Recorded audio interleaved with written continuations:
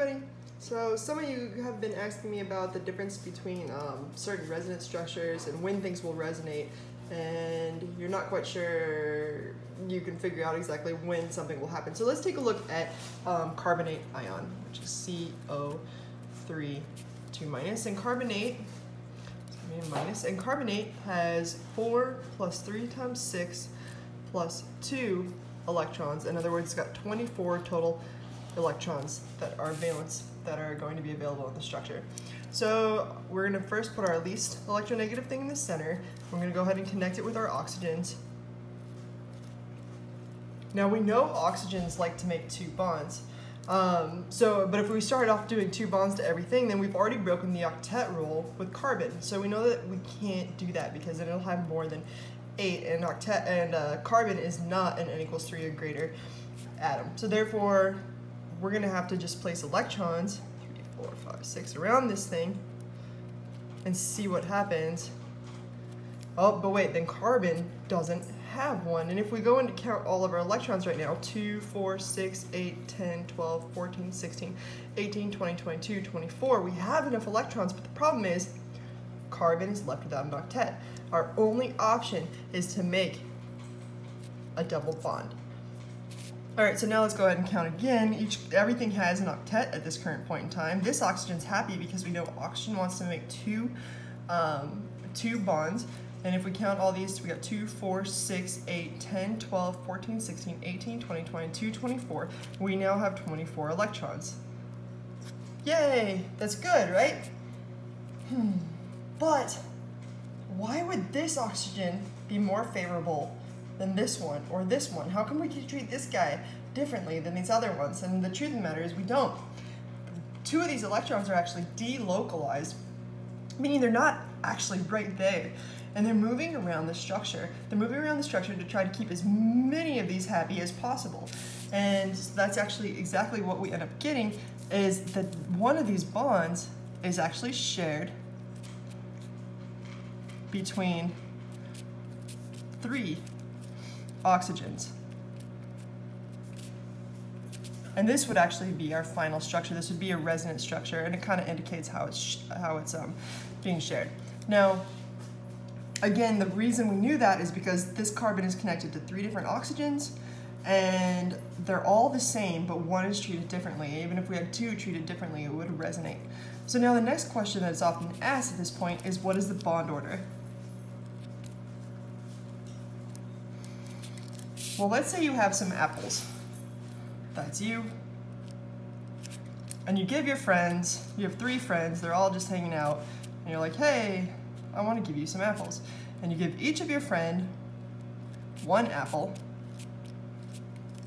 and then you have 1 more apple that you want to share among them. Well, if you share this 1 apple among all 3 of your friends, they each get a third. So they each have 1 and 1/3, right?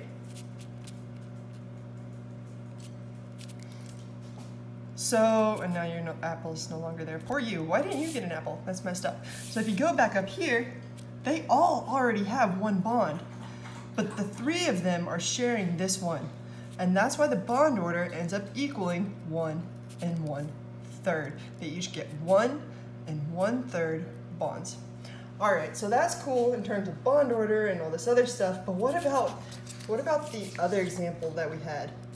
We had something that had an N, an O, a C, and a negative charge. And we're like, how do we put this together? First of all, that's not the way the formula would be written, but we'd start with with the least electronegative thing. That would be this one.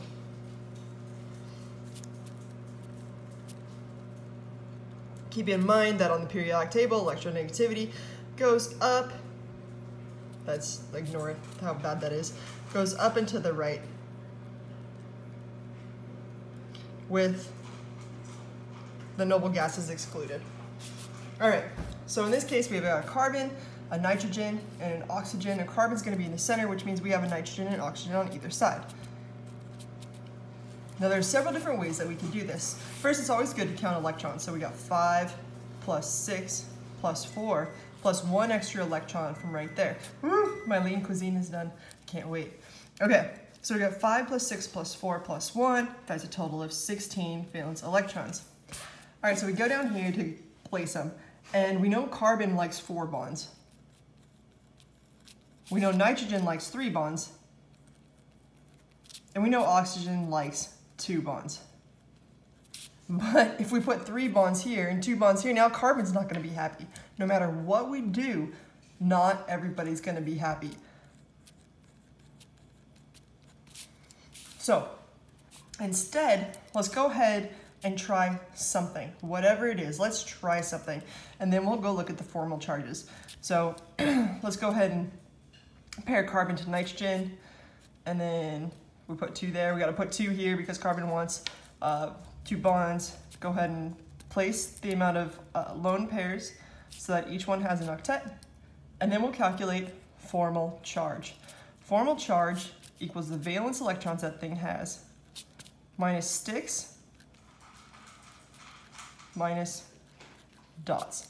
Okay, so we're looking for valence electrons minus sticks minus dots. If we do it for each one, let's go ahead and start with oxygen. Oxygen has 6 valence electrons minus 2 sticks attached to it, minus a total of 1, 2, 3, 4 dots. So oxygen in this case has a 0 formal charge. So carbon, it's got 1, 2, 3, 4. So it's got 4 valence electrons minus 4 sticks minus 0 dots for a 0 formal charge. And then we move on to nitrogen. Now nitrogen has 5 valence electrons minus 2 sticks minus 4 dots, or -1 formal charge, -1.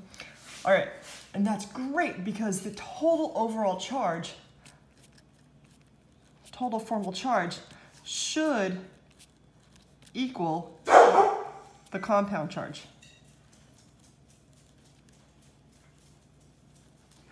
So in this case, our total overall charge, 0 plus 0 plus -1, equals a compound charge. That's awesome.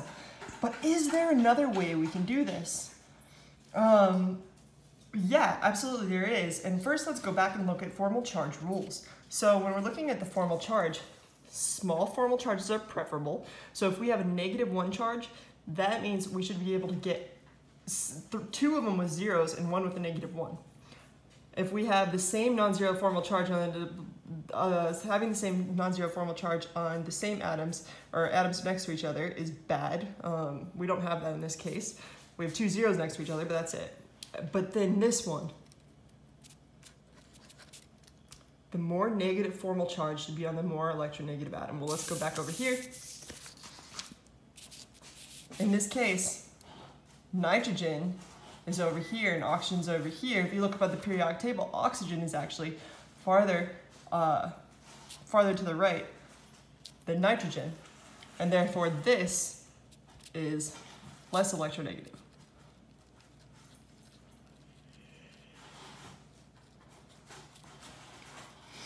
Now you can go to another extreme, and you could draw something like this.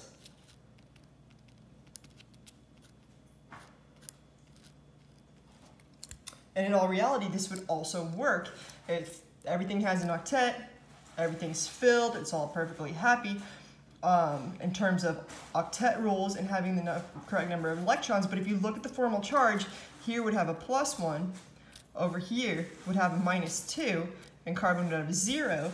This is not the most stable structure because it doesn't have the smallest formal charges. We know if it's -1, we should be able to get all zeros and only one -1, and that's not the case here. So, okay, so we know that that's not the structure. We now know that when we took away a bond from here to here, it got more negative. So when we take away a bond, it gets more negative. What do you think you do if you add a bond? And in fact, that's what we ought to do now, is add one more structure. Which is very similar. Let's go ahead and take a carbon and add an extra bond this time. And take one away from oxygen, because we ultimately want the negative formal charge to be on oxygen. And in fact, that's what we get. Over here will be a -1, this will be a 0, and this will be a 0.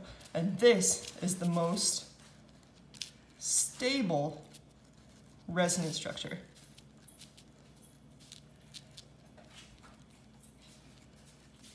And what's important to note is that going back over here, this only really has it has resonance structures. So for example, you could draw carbon to oxygen, to another oxygen, to another oxygen, of course with all the electrons. And then you can draw another one over here where the oxygen's over here now.